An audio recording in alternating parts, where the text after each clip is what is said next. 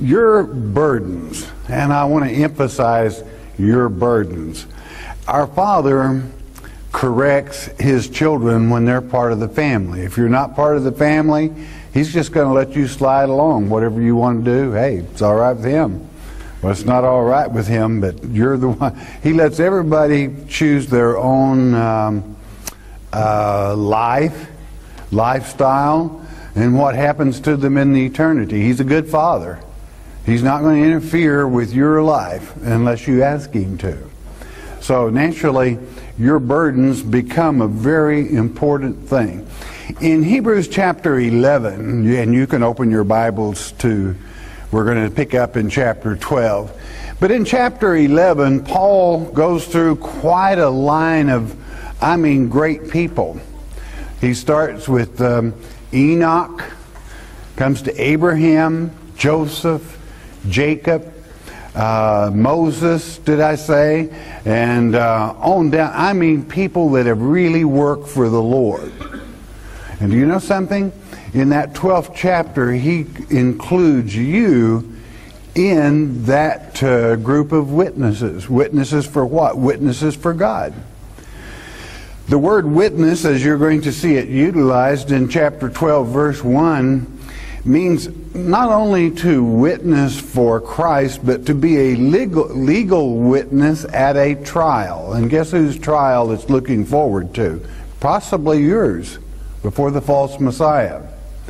So that's why the legal connotation to the word witness. After all those names mentioned in chapter 11, which is known as the faith chapter. How's your faith doing? Okay? And he brings it right down to our doorstep.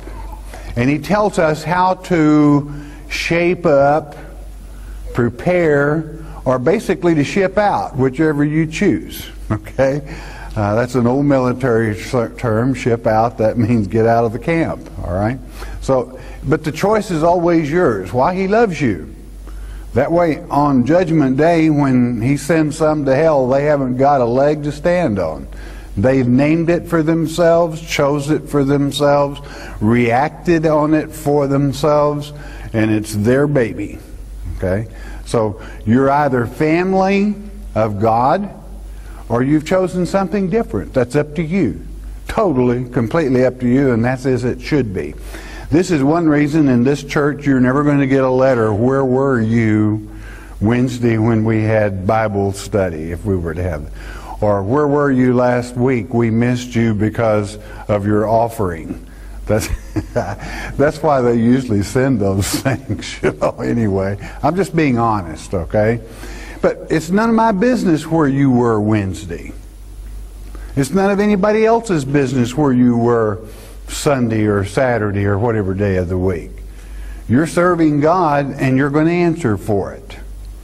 You may not be serving God, you're going to answer for that. So that's up to you. It's your baby, and treat it nice, okay? Keep it well diapered and favored, because it could mean a great deal to you before this life is over with. Okay, then that bringing us, letting us know what kind of group he's talking about here with Enoch, who was one of the first preachers, Noah being one of the second, and Abraham, Jacob, Isaac, Joseph, and all down through. Even he mentions little old Rahab in verse 31 of that chapter 11, bringing female witnesses into the group. So we pick it up with chapter 12 as he brings it to your doorstep. Let's analyze it. Wherefore, or because of all this, this word in the Greek is emphatic, okay? It's bringing it right to your doorstep. Because of this, wherefore, seeing we, that's you, I, and Paul being the writer, all those that are in the family, also are compassed about with so great a cloud of witnesses. That means you're in the same family as those forementioned in faith. Let us, now that's kind of a suggestion. Let us what? It's very important, because it put let us, not let somebody else. Let us lay aside every weight And what else? And the sin which doth so easily beset us. Well, what does that mean? Sin that messes you up big time.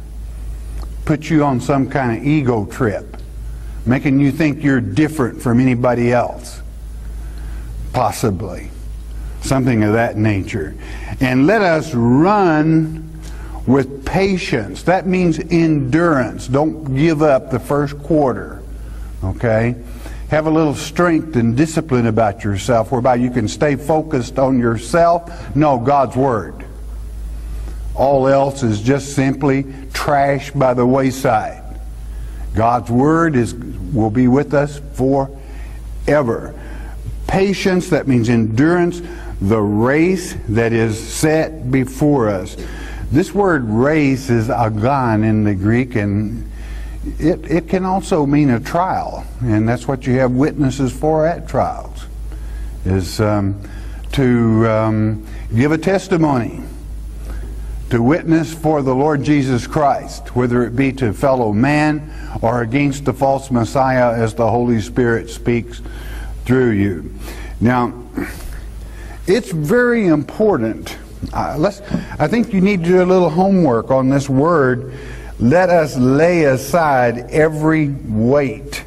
That word in the Greek is agkos, agos, akos.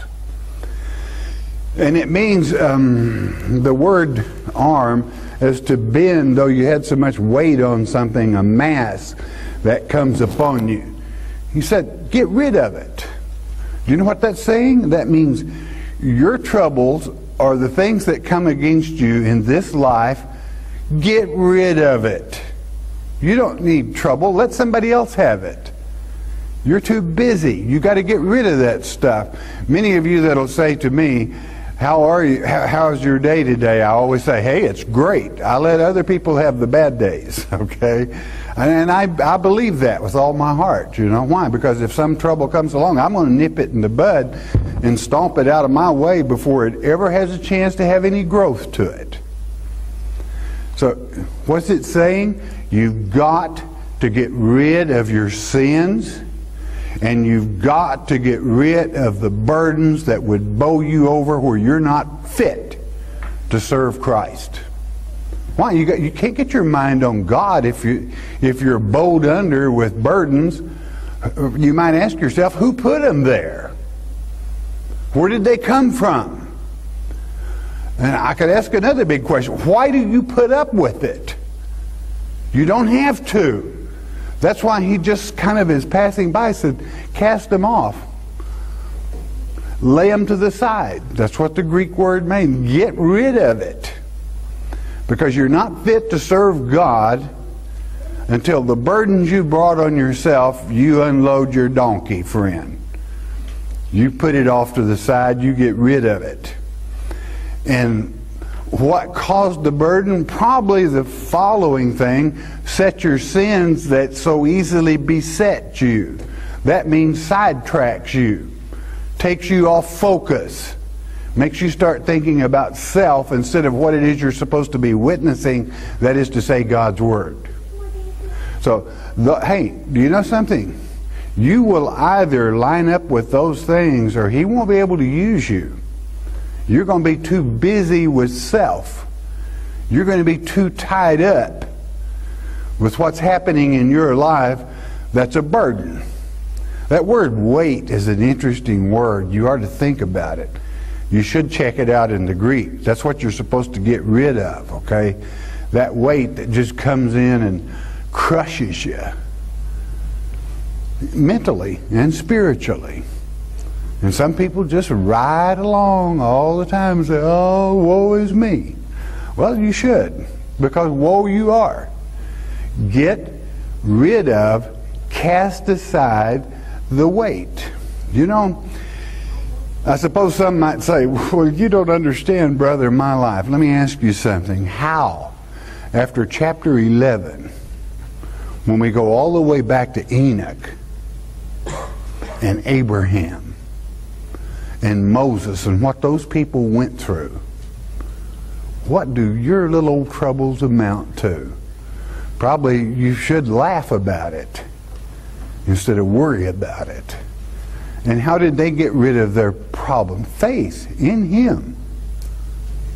You know, He made a promise in 1 Corinthians chapter 10, verse 13. He said, I'm never going to let a burden come up on you that isn't common to everybody.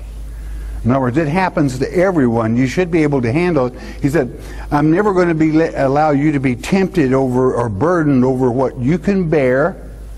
And I am always, this is where faith comes in, I am always going to give you a way out. He meant it. He promised it. You can count on it. It's better than money in the bank. And why do I bring that scripture up? Well, it has to do with getting rid of that weight. Hey, you're somebody. You're a child of God. You're special.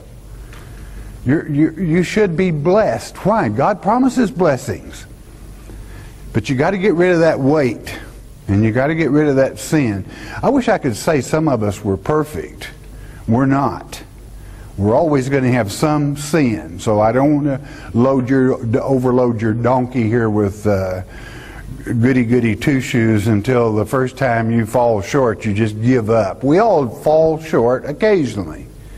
But that doesn't mean you got to quit. That means you made it that far, get up, and go again. Don't worry, God will get your attention if you mess up. He's going to take you to the woodshed. That's His promise also. He'd get your attention to let you know you're not very pleasing to me. Therefore, I'm going to jerk your joy. I'm going to jerk your happiness. I'm going to confuse you a while. I mean, He has a way of getting your attention when you're not pleasing to Him. Okay, so it's so very important when you realize the crowd you're traveling with. All the way back to Enoch, Moses, Abraham. You're part of that family. And He expects you to walk in that walk and think in that discipline. Rather than, oh Lord, I'm late on my car payment again. Oh, why? You messed up again, didn't you? You weren't careful. You bought something you shouldn't have, didn't you? Rather than making your car payment. Well, it's not my fault. Yes, it is your fault. Okay? That's just the way it is, friend. The buck stops with you. You park and build up your own troubles. And you've been told by God's word, stay out of usury as much as you can. Why pay twice for something? So you bring troubles on yourself. Think about it. And why would I say that? Cast the weight off. One of the biggest, largest weights we have in this world today is usury. That means interest when you should have been a little bit patient and paid cash. You should have made payments to yourself. Well, that would take 6 months. Big deal. You'll have it paid for a lot quicker. Buy it on time and it's 2 years. Plus it costs you twice as much. I don't like to pay twice for things. Okay, I'm going to occasionally, as we go through this, tell you how to shed the weight. All right, like water running off a duck's back. But you got to get with the program. You got to get with the family. He said, get rid of that stuff if you want to be a witness for Him. Otherwise, hey, have a good trip. That's just the way it is. You cannot demand that anybody do something. It's their own choice, but it is your responsibility as a witness to forewarn them. Verse 2 in chapter 12. Having put aside all that stuff, what do then? You focus, or you're looking unto Jesus, the author and finisher, Alpha and Omega, from A to Z, the beginning and the end. He's everything. Of our faith, and the faith was the subject of chapter 11, who for the joy that was set before Him, that's that heavenly bliss that He saw that we would be able to enjoy in the eternity if you're worthy. Not worthy, hey, sorry, we won't miss you because you'll be blotted out. We won't even remember you ever existed, period. That's the way it is. before him endured, he endured the cross. Boy, now, and you want troubles, you want burdens. To be nailed to a cross is quite a burden. But he joyfully did it for you, despising the shame, and is set down at the right hand of the throne of God. For what purpose? What's on the throne of? That's a mercy seat. Why? Whereby he could shower you with mercy if you comply to his teachings, if you comply to his word. Verse 3. For consider him that endured such contradiction of sinners against himself, lest or if we be wearied and faint in your minds. If your little old troubles in this world beset you, compared to what he was before that day at that trial, when he had to witness, and it was written he couldn't open his mouth, couldn't answer. And for you, he was perfect, we're not, but therefore he had to die for us, to be that perfect sacrifice whereby he could sit on the mercy seat, be your lawyer, adversary, your representative before Almighty God. I mean, to take care of your problems when you would ask. You see, if you don't know it, if you have the faith, if you're ready to cast off a burden, the first thing you ask is his help, and to give you the strength to handle it. As we discussed in the last time I taught, you don't pray that problems go away. You pray that God will give you the strength to stomp them, to get rid of them, to get them out of your life. This is just kind of following along that line. There he sits by the hand of Almighty God that controls everything, and you're worried about your troubles? When you have an advocate there, a comforter, shame. Verse 4.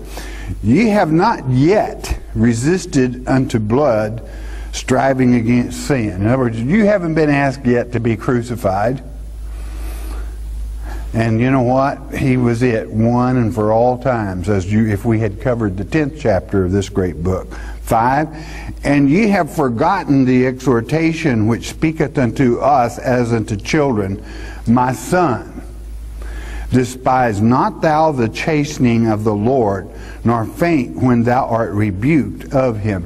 When God comes down on you, you kiss the paddle, say, thank you, Father, I'll get my act together. Because if you're part of the family, God's going to correct you. He's going to get your attention some way. And do you know what? You think he doesn't know what you relish or what you enjoy the most to get your attention? You bet he does. Now, our Father is a great deal. What does a parent, usually when they're going to ground somebody, what is the first thing they take away? The thing the child enjoys most. That's going to get their attention. Well, do you think our Heavenly Father is not intelligent enough that that's what he's going to do to you? He's going to pull away your pretties. All right? That's the first thing he's going to take, is what you enjoy most. And what is he saying? I want to get your attention. Why? You're supposed to be a witness, and you're flubbing up. That means you're messing up, all right? Good old Southern term. Messing up again. And Father takes us to... Do you know what that's a sign of, though? You can rejoice because it means he still loves you. It means he cares. And he's saying, I need you, but I need you to listen to my word and get rid of the junk. And I don't mean maybe. I want you to be rid of it so you can think of higher things, as Enoch, Abraham, Noah, Moses. I'm a little out of chronology there, but be that as it may, Joseph, Jacob, and yes, Rahab. You know, they called her a harlot, though she wasn't. She was a shrewd businesswoman, and that usually draws a woman, especially at that time, a bad name. Anyway, you're traveling in that kind of company. Because the witness of God's Word is extremely important. It's mature. It's valuable. And He wants you to be where He needs you, not where you think you should be. All right? So therefore, God corrects us. He really does. He gets our attention. Verse 6. For whom the Lord loveth, He chasteneth. He takes them to the woodshed, and scourgeth every son whom He receiveth. Did it say part of them? Do you know why it says every? And there's no gender in that, ladies, if you think He just means male. There's no gender in that. He says, I take everybody to the woodshed. You know why? Because everybody messes up occasionally, so don't feel lonely. He's going to correct you. Just say, thank you, Father. Help me to be better. Help me to make better decisions. Help me to handle my life with a little more common sense, whereby I'm befitting to carry the name of a child of God. Verse 7. If ye endure chastising or chastening, if you take it humbly, God dealeth with you as with sons. For what son is he whom the Father chasteneth not? He said every one of them. In other words, if He doesn't chasten you, there's something wrong maybe somewhere when you mess up. Verse 8, but if ye be without chastisement, whereof all are partakers, that means every one of them, then are you bastards and not sons. You're just not part of the family. Yeah, but brother, you don't understand. The reason He doesn't correct me is I'm perfect. Now when somebody comes along talking like that, you're talking about somebody that's not family. God made it very clear that He touches every one of us. He cares. But there are people that go so far that He'll let them go. Paul even taught that with the men that practiced incest. He said, let him go to the devil and let the devil straighten him out. Let him play witchcraft and evil spirits. The Satan will change their mind. So God, when God loves you, He knows what is necessary. He knows what medicine it takes.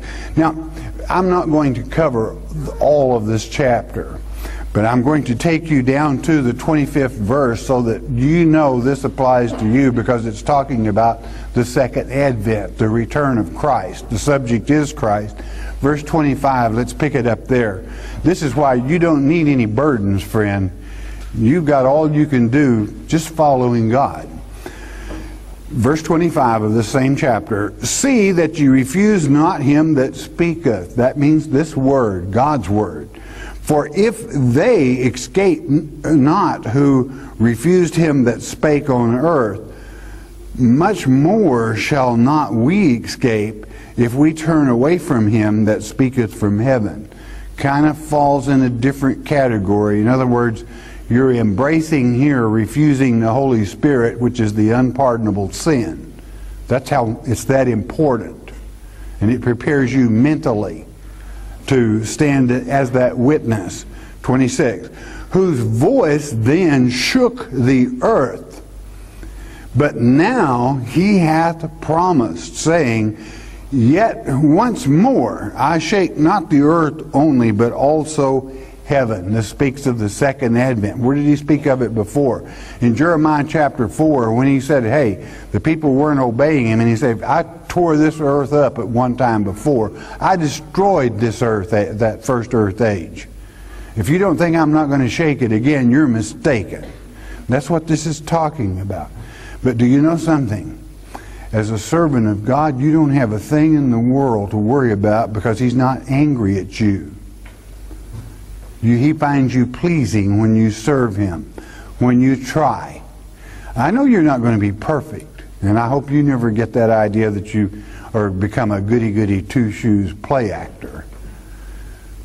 But try. He considers that worthwhile.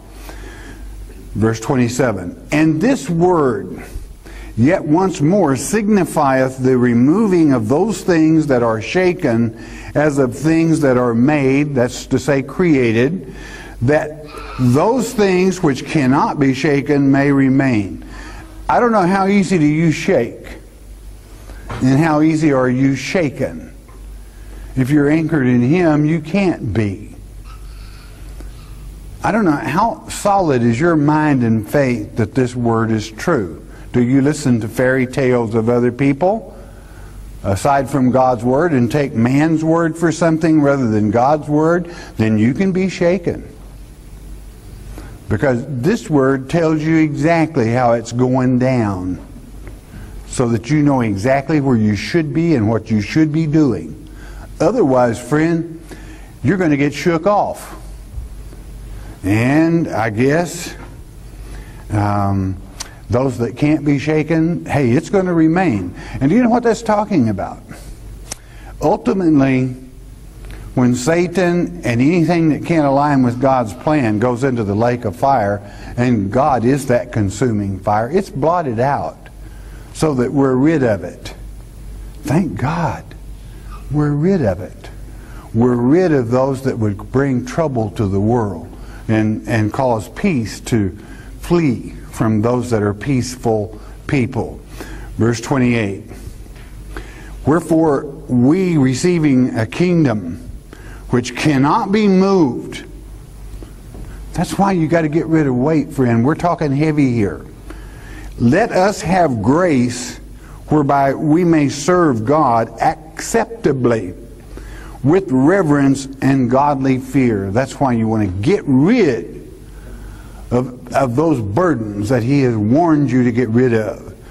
For God is, not maybe, is a consuming fire. To you, He's the Holy Spirit. His fire touches your heart, your mind, and your soul, and you feel that warmth. But to the devil, it's a blowtorch, you know, in the lake of fire. God spoke and nothing became everything. God speaks as the consuming fire and something becomes ashes. That's why it's written in Ezekiel chapter 28 verses 18 and 19 that Satan is turned to ashes from within. How do you think that happened? By God speaking. So it is, and that's what the lake of fire consists of. That's why it is called the second death. Doesn't have anything to do with the first. So, what a time to witness. What a time to live. Turn with me to Galatians. Right after the great Corinthians letters. Let's go to Galatians chapter 6. I want to talk about getting rid of burdens, okay? I want to help us know how to do it. I want to let us know how to shed weight that we have no business carrying if you're going to be doing God's business. You know, and people that do God's business have more fun than anyone else. They enjoy everything more than anyone else. So, Galatians chapter 6, let's pick it up with verse 1. How do we shed burdens? Brethren, incidentally, the word weight is used only one time in the New Testament, translated burden. This is a little different Greek word meaning the same, following through. Galatians chapter 6, verse 1. Brethren, if a man be overtaken in a fault, ye which are spiritual, restore such an one in the spirit of meekness, considering thyself, lest thou also be tempted. I mean, you could be next. That's to say, you help someone that falls short. Why? They're out of the grace of God. So that's why a good Christian is going to reach out and help them. Help them back where they belong, if they're trying. If they're not trying, there won't be anything you can do about it anyway. You can't force a mind to change. God can. But you can't. But if a brother, excuse me, wants to rejoin the family, help them. Help them get rid of that weight.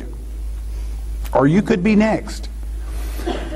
Verse 2, bear ye one another's burdens, and so fulfill the law of Christ. What is the law of Christ? Love. That's love. So that's why, you know, we are a family. And you are yoked together, doing His work. And don't you understand why it's so important that you get rid of your weight? Because it affects the whole family. It pulls down everyone. Why? Because you're not going to do your part. If God wants to, He's got so many spiritual messages and truths and feelings and what have you that He needs in a family, and if your mind is off in boom boom land, I'm sorry, you're going to miss your part. And that hurts the whole family. So therefore, if it is someone that wants to participate, just to be family now, okay? Just to be family, then don't kick them while they're down. Don't slight them. You know, the enemy slights them enough and kicks them and nags at them. Don't you participate in Satan's work. You help them up. It is very difficult that we understand what is in the minds of other people. Occasionally a brilliant mind comes along, and sometimes we have trouble catching up with that mind and what that person wants for themselves. But always remember, everyone must decide for themselves. That's it, friend, period. And let them stand or fall on that decision. But when they want help, help them. Verse 3, if a man think himself to be something, you ever known anybody like that? When he is nothing, he deceiveth himself. I don't suppose any of you have ever met a person like that. You know, people that think they know it all really irritate someone that does. Okay, it's really a bad, upsetting situation. Wouldn't it be something if somebody did know it all? We don't. God does. We're still working at it. Nobody knows it all. Verse 4. But let every man prove his own work. Don't butt in. He's doing something. Let every man prove his own work, and then shall he have rejoicing in himself alone, and not in another. He won't be comparing it to something else. That's what the Greek means. 5. For every man, there's that word every again, right? Do you think it excluded you? Every man shall bear his own burden. That's just the way it is. But you got to get rid of the burden, all right? If it's a weight that pulls you away from God's plan. Hey, God gave you a brain. Use it. And always remember this. I suppose that one of our greatest weaknesses is we tend to think or come to the conclusion in our families that the whole world orbits and circles around our mind. Okay? That we have to do the thinking for the whole family. All right. Well, I'm sorry, there's a stump about to appear before you. And if you got your shoes off, you're about to stump your toe. Because every individual must think for themselves. That doesn't mean, now please don't lose sight of the fact that we're supposed to help. But don't be a Budinsky. Is that a nice word? Did I say a bad word? I don't think so. As, you know, don't you just, I don't want to use the word hate, but does anybody in here real comfortable with the Budinsky? You know, that comes along. You know what you're doing, and maybe you just don't want to take the time. It's personal, and you don't want to take the time to explain it all to that person. But they got to know. You know, but why? Because they know everything. They want to advise you. look at their life and see what they've done. You know, it's an interesting, every man, and again, there's no gender in this. This includes you ladies. Everyone must. As a matter of fact, I've got a saying. Like some people, our church is so very successful that sometimes other groups feel, well, hey, you know, they've got it, they can share. No, I believe every keg should sit on its own bottom. You know, and I don't mean that as being a smart aleck or something like that. But every keg should sit on its own bottom, or God's not with it. Do you understand? And don't never send good money after bad. That just doesn't fly. Okay? So it's kind of that way with people. Every person. Well, now that's not going to work, is it? I started to say every person must sit on their own bottom, but then that's not going to fly, is it? Okay. They got to stand on their own 2 feet. All right. So I think we're going to depart that right now and go to the great book of Matthew.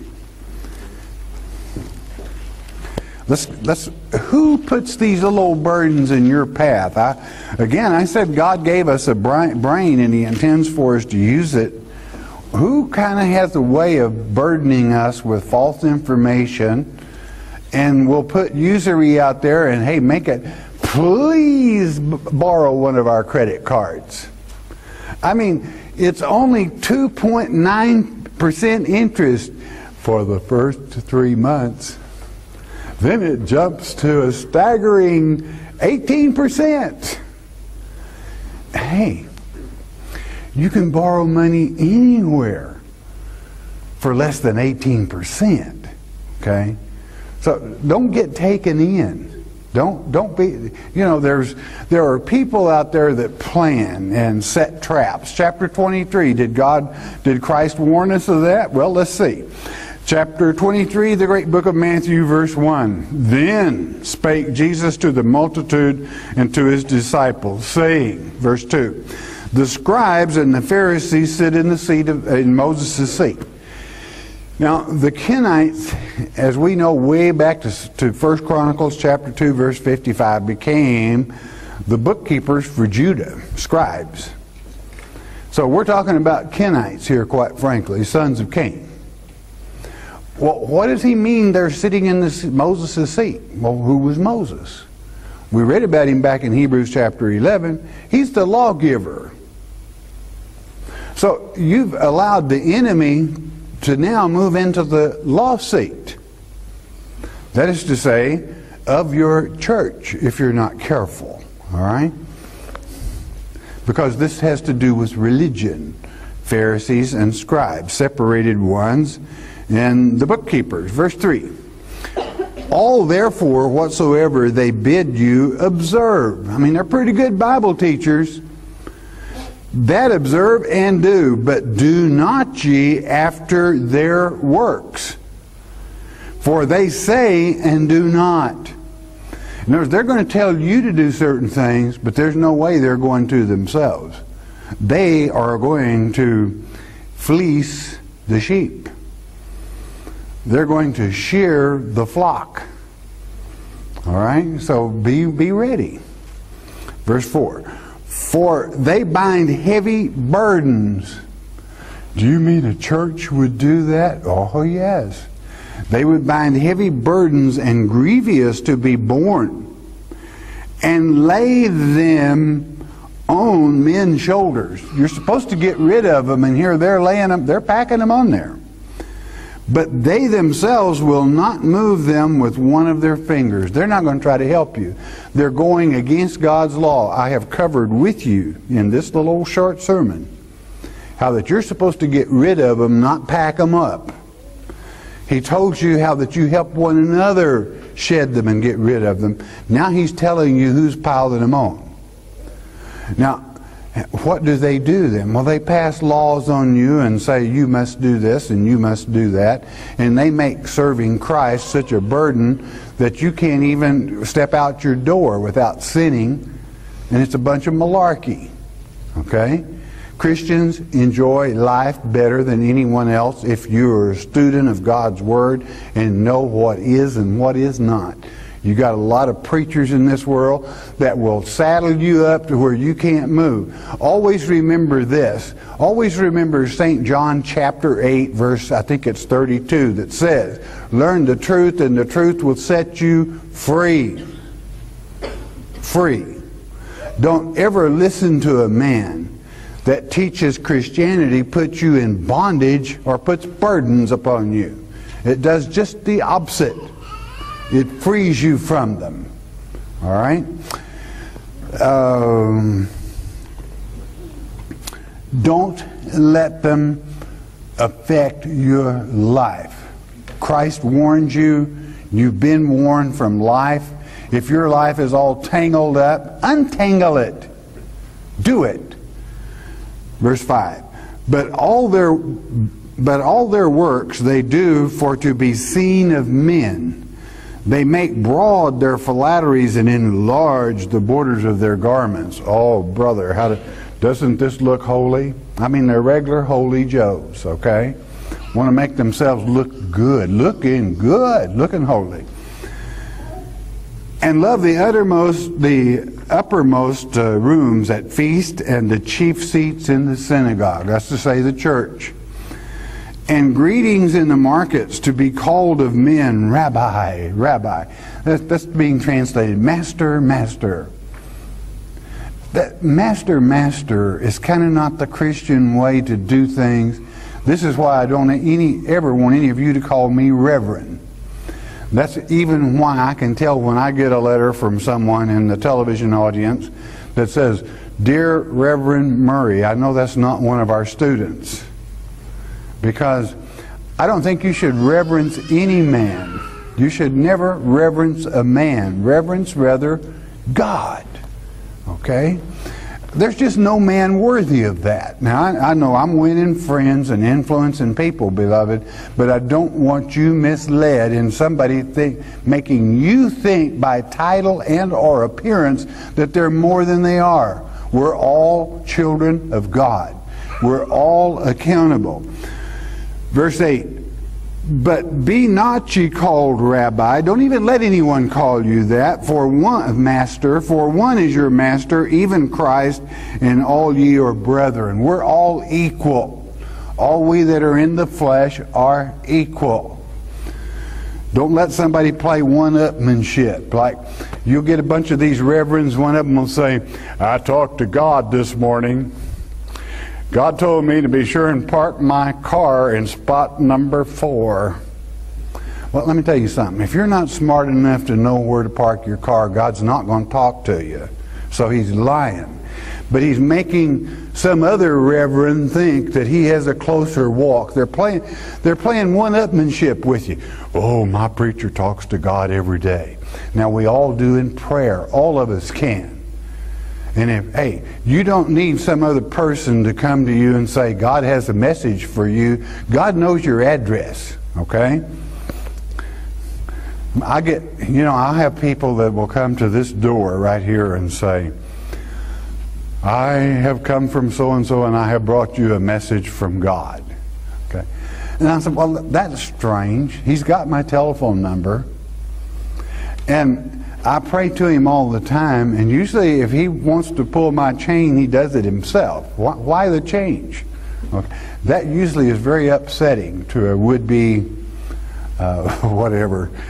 Okay, do I digress? I think so. 10. Neither be ye called master, for one is your master, even Christ. 11. But he that is greatest among you shall be your servant. And whosoever shall exalt himself shall be abased. That means made ashamed. And he that shall humble himself shall be exalted. That's just the way it is. Don't try to be something you're not. Okay? And you know something? When God really blesses you, you've got to be careful. That will test your okra about as quick as anything. If God really blesses you, you can really begin to feel important. You are to him. But don't try to lord it over somebody else, all right? Be humble. Or I'll tell you what will happen to your blessings. God will cut them off. Now, back up with me to chapter 11 of this same book. In closing,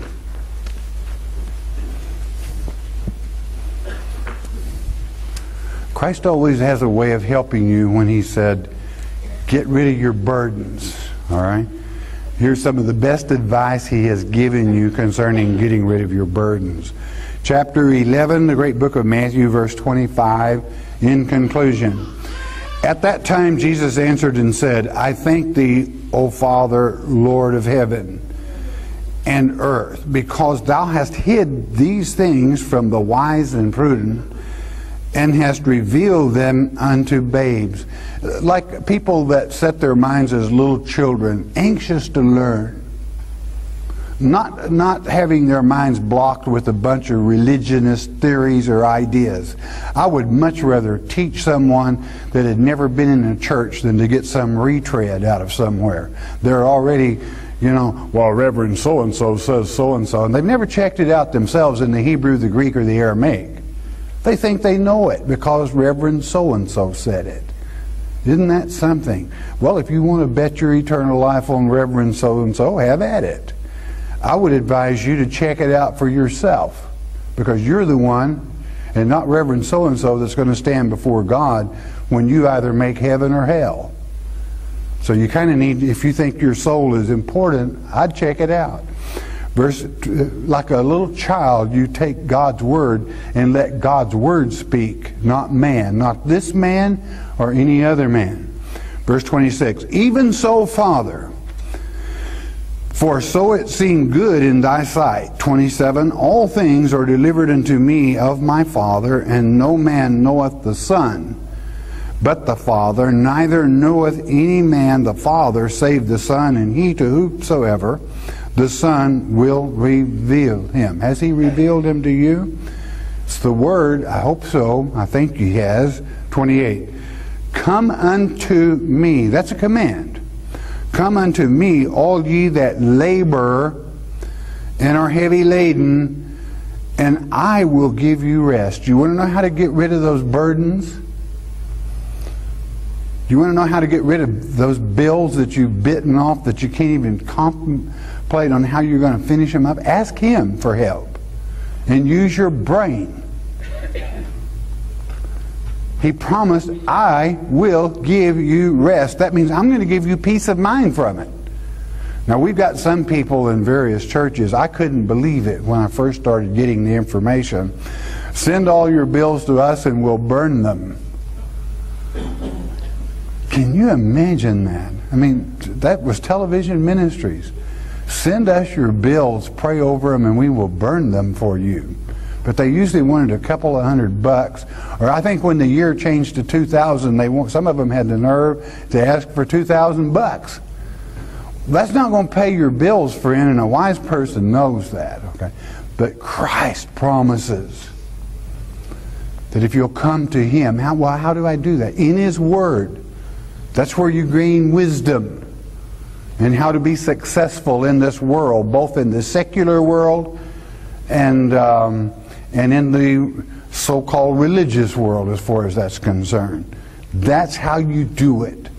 There's no problem that he hasn't covered. Verse 29, take my yoke upon you. That's a command. And learn of me. Did it say guess at me or ask Reverend Bob or Bill or Tuhootie? No, I don't think so. He said learn of me. For I am meek and lowly in heart, and ye shall find rest unto your souls. That means right to the very center of your soul. That's a promise. What is a yoke? Check it out in the Greek, okay? First, it chains you to somebody else. It hooks you up. It's the same yoke that is on the balance beam of justice that balances things. But who are you yoked to? Not somebody aside from Christ, but you're actually yoked to Christ when you're yoked to His Word. That's why He can promise you rest. Why? If you yoke yourself to me, I may not be able to pull my part of the load. I guarantee you He can.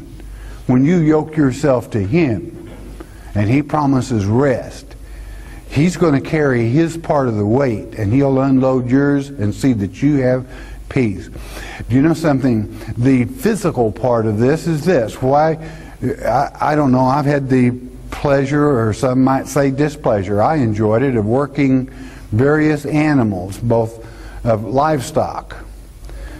And a yoke or a collar, if you happen to be working horses, keep trace chains from cutting into the flesh. Or the yoke on a bovine keeps the trace from cutting again into the neck, and they have to pull evenly. Where if you tried to pull that same load without that yoke on, it would kill them. Well, you know, over time it would. It's bad enough to keep sores from collar sores when you first start working animals in the spring, and their shoulders are tender for just the collar, and it's padded well. But if you don't put Christ on, the trace chains are going to get you. You're going to pull yourself, you're going to pull the load, but it's going to cut into you. So you put that yoke on, He's on the other side. And when you fall, He'll pick you up.